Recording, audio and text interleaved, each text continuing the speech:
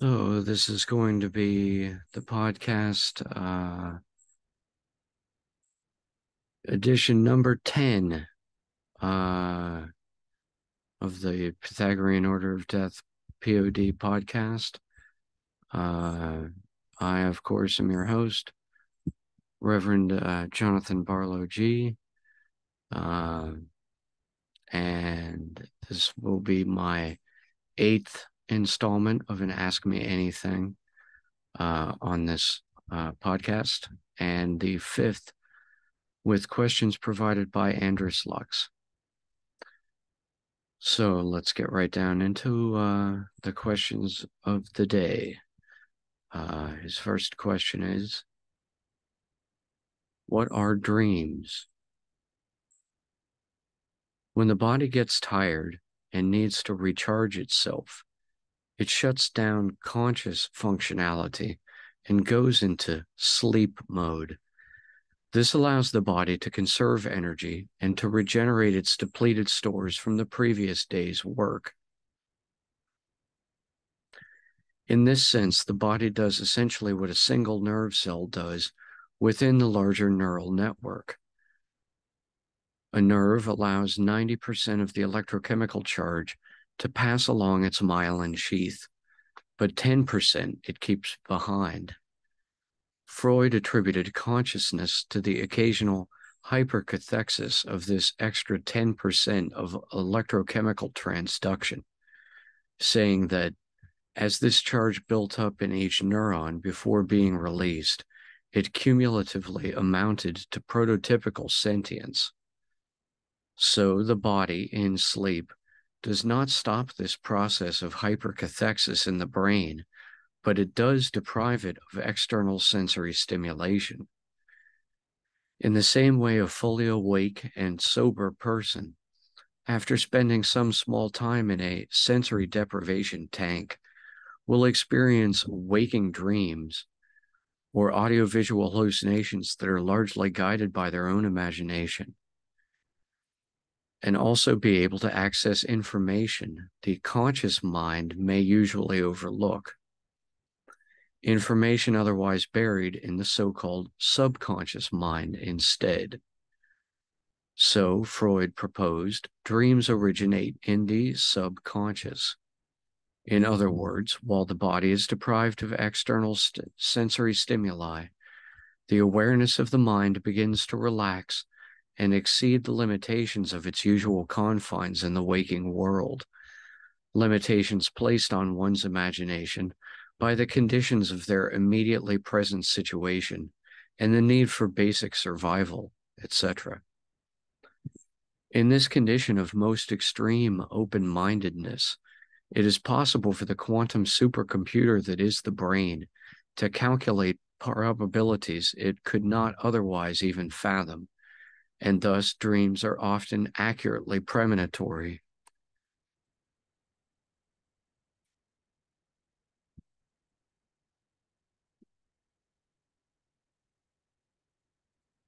His next question is dream interpretation real? It depends on the dream and the interpreter. I've found people are much more astute analyzers of their own dreams than most other people could be for them. Most people's dreams reflect their current emotional stress level on the subconscious and unconscious levels. Usually dreams of dying or repeated false awakenings in dreams within dreams indicate severe levels of repressed and often unidentified stress of a chronic and usually deeply personal degree. Lucid dreaming is also possible. However, sustaining it for any prolonged duration has proven difficult even to those who attain and practice lucidity. In such dreams, one can easily fly, so interpretation of lucid dreams becomes pointless.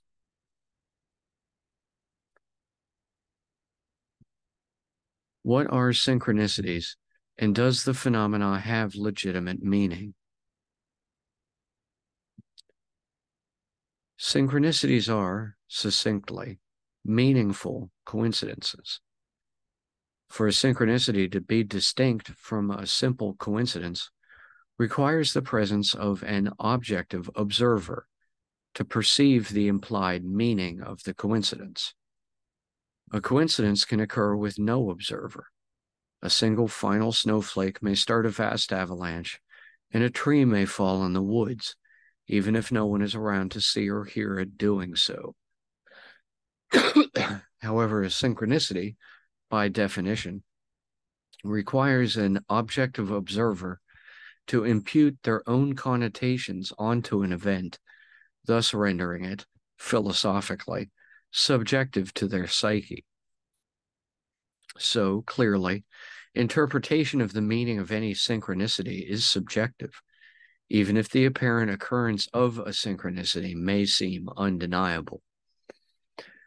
Many do what is currently called following synchronicities, where they seek to not only find a single coincidence meaningful, but a whole string of them, as if a series of carefully placed clues leading them along to some hidden treasure at the end of a great adventure.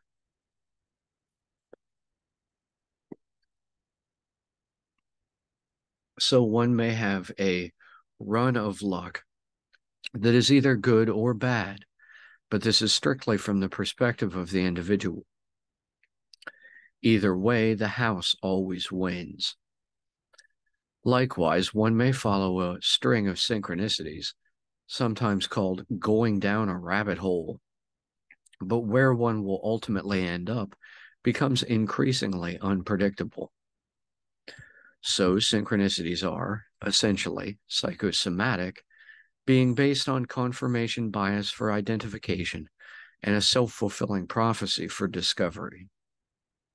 That being said, however, it is possible that there exists what Jung identified as an acausal connecting principle operating at right angles, his prediction, to ordinary cause and effect. In truth, fourth spatial dimensional metaform shapes pass through us invisibly as microgravity waves of faster-than-light tachyons all the time, and we do not even notice. These fourth spatial dimensional shapes can connect one location in space-time to another location at a vast distance and or duration away. In this sense, it is not impossible that there may be a higher dimensional sentient life form or entity that guides people's choices through subtle subliminal messaging and synchronicities occurring just around the periphery of their perception. Now, whether such an entity would be good or evil depends, again, entirely on one's personal point of view. Whether such an entity exists in any tangible sense is also irrelevant, because it is the product of chasing synchronicities that are themselves superstition to begin with. The idea of one's luck being influenced by the fates or by any forces greater than one's own free will is simply a dodge to avoid accepting personal responsibility for one's own actions. Likewise, looking for synchronicities makes them easier to discover.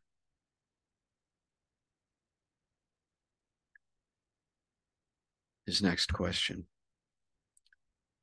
At a guess, man will figure out the physical brain, but will consciousness evade our understanding?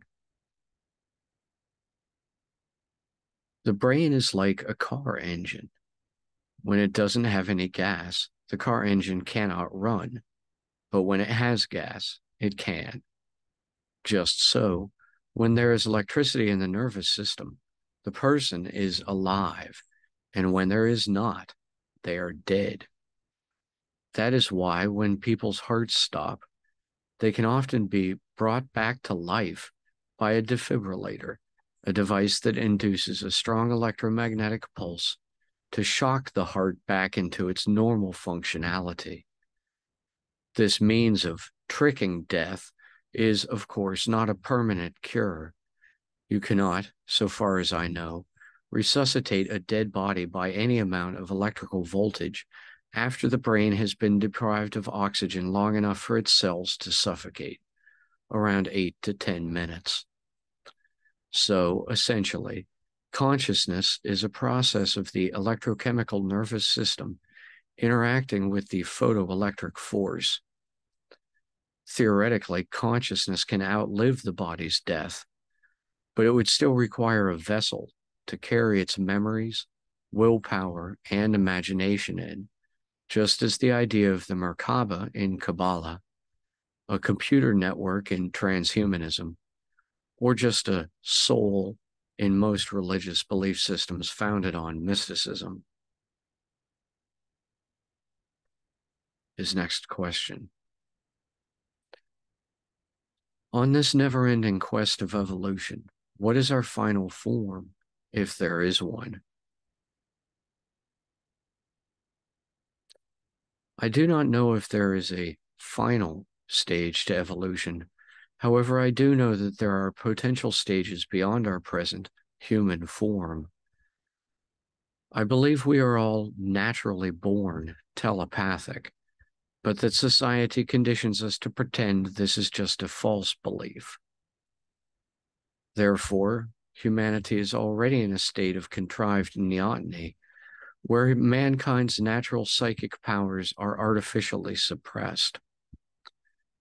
Therefore, the next obvious stage of evolution likely for mankind is regaining our psi potential, giving us the ability to read each other's minds, to communicate non-verbally to other species of animal, to understand the expressions of plants, to decode the long-lost messages encrypted in the hexagonal cells of quartz crystals, and etc. Following such mind reading comes, via mind writing or mind control, telekinesis, the ability to move inanimate objects with your mind alone. Beyond this, at some distant point in humanity's future, comes mental-only instantaneous manifestation, the ability to manipulate matter energy from a subquantum level, allowing for teleportation, rearrangement of present elements, and the combination of both these abilities, all to allow the existing biology of the human brain to project or broadcast its mind over matter signal and make something out of nothing. Up to the point of subquantum manifestation, we are already currently designing robots that could be capable of supplementing or substituting for our own brainwaves involvement in this process. However, what lies beyond even this level remains the stuff of inspirational fiction, namely the soul. A soul, the aura of the living body, can become detached from its host and astral travel in its form as an Atman or energy double. This soul can also manifest its own physical body to inhabit. At this point, the appearance of the human body becomes absolutely arbitrary and bound solely by the imagination of those souls who survive at that time. Beyond even the concept of an energy being that can manifest its own body, there remain more possibilities for evolution. But by this point, the biochemical is wed to the photoelectric so much they are indistinguishable apart from one another. Theoretically, the most high life form in the local universe is the universal brain itself. That is, the structure of the intergalactic plasma filaments in the local universe, resembling the neural networks of cerebral cells inside our own brains, may be more than a mere coincidence, and possibly indicate that the local universe itself is simply one enormous brain, inside of which our own planet and everyone and everything on it is only the most minute grain of sand lost in the midst of this. In that case, hyperspace would be the equivalent for the universal brain of what the mind is for our own brains, or more exactly, Hyperspace is the aura or soul of the local universe, just as the ionosphere for Earth or the photosphere for the sun. This final question. If you could say something to mankind on a microphone, what would it be? In the end, we are all one. Time is like a rope comprised of many threads that has become uncoiled and frayed in its middle, but that remains strongly tethered together at either end. One end of this rope is the beginning of time, and the opposite is the end of time. And in the middle, where we are now, each thread thinks itself alone and independent of all the rest, rarely realizing its necessary place in the complex tapestry of the space-time continuum. Each thread, in this case, is like a vector or wavelength of ether energy, propelled from the beginning along an inevitable and preordained path. And such, while they skip across the surface of our little blue and green jewel of a planet, over time, we are. So that's the end of the 10th installment of the POD podcast. I, as always, am Reverend Jonathan Barlow G. Thank you for tuning in. To everybody who did, in audio or video content only, or in both. And don't forget to thumbs it up if you're watching and you enjoyed it, and share it with your friends. That really helps spread the information in the video. And don't forget to subscribe and encourage other people to subscribe to the channel if they would like content like this in their feed. So thanks a lot.